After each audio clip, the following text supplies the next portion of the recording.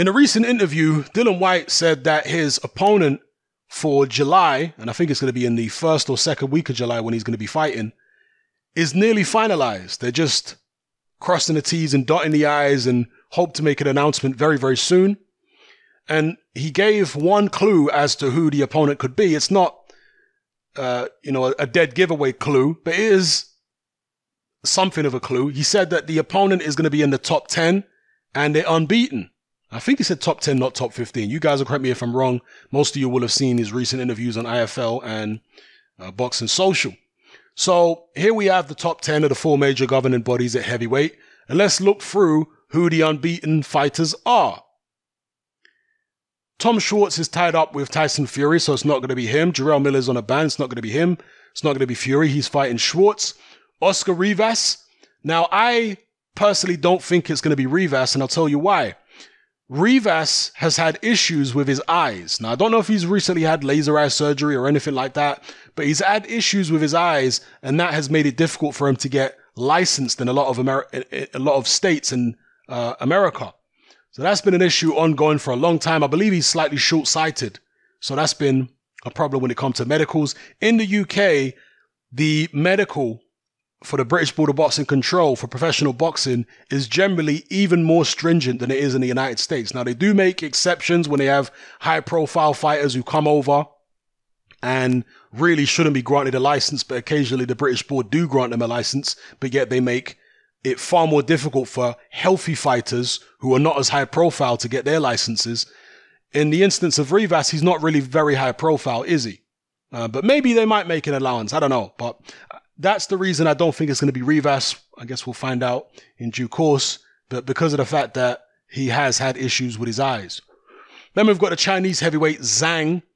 Isn't this the guy who fought Anthony Joshua in the Olympics? Joshua beat this guy up. I think it's this guy, Zhang. Could be wrong.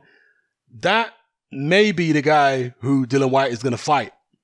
But, it's unconfirmed yet. Then we have a guy called Spong. No idea who that is. Junior Fa from Australia.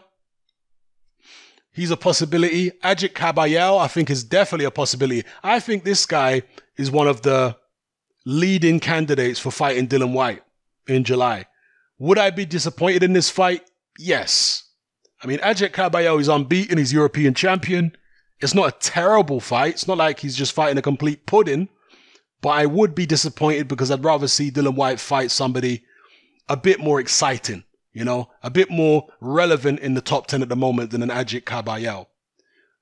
Zhang, I'd also be disappointed in that, to be honest with you, because mainly out of my own ignorance, because I haven't seen that much of Zhang. I haven't seen him fight as a professional at all, I don't think. I've seen him in the amateurs, obviously, but I don't think I've seen him as a pro at all. Rivas, I'd actually quite like if they could make that fight.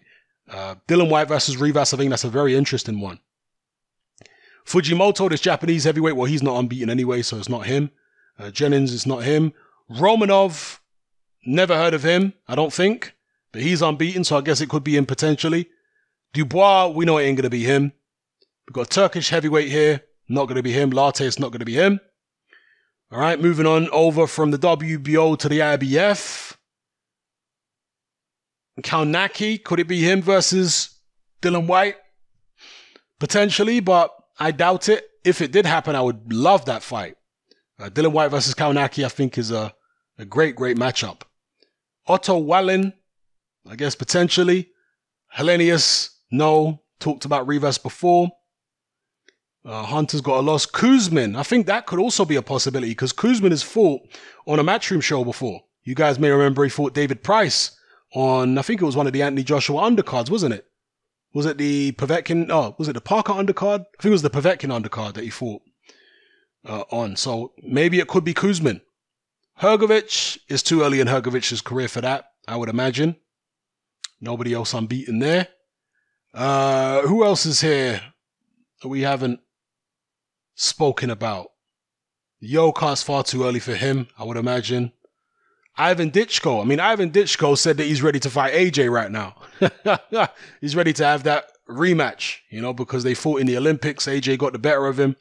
He's ready to go again. He's only 7-0. Would he put himself forward for a Dillian Whyte fight? Would Dillian Whyte be willing to risk his position against the guy who's 7-0. I doubt it'll be him. Trevor Bryan, it could be him, you know. It could be Trevor Bryan too. That's a Don King fighter. And it appears that Trevor Bryan will not be the replacement for Jarrell Miller fighting Anthony Joshua simply because that's what Eddie Hearn has come out and said. So probably not going to be Trevor Bryan. God, definitely know it's not going to be a Kendo. He's not unbeaten anyway. Who else is unbeaten here? Okay, that's it. So we've been through all of them.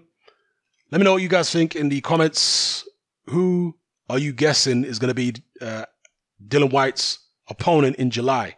Let me know in the comment section below what's happening about. Join me on Patreon. I upload a minimum of 2 podcasts every single week, covering a wide variety of controversial topics, as well as live stream Q&A sessions. Take a look on screen right now at some of the podcasts I've produced so far. For just $3 a month, the equivalent of about £2 a month, you get access to all my new podcasts and my entire back catalogue of past podcasts, including my popular Confessions of a Nightclub Bouncer series. You can listen on your computer or on your smartphone or tablet by downloading the Patreon app from the Google Play Store or the App Store for free.